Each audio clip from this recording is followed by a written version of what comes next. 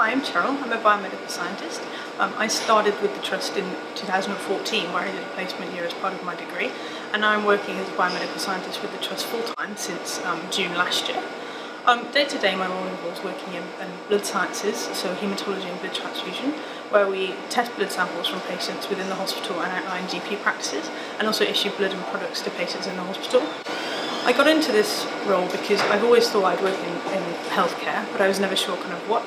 And so then when I fell in love with science, it seemed like the perfect solution to get to do both. The thing I enjoy most is definitely that the variation day to day, no 2 days are the same, and knowing that you're part of a chain that helps people and does something really valuable, I think is really important, and it's a really good sort of motivating feeling.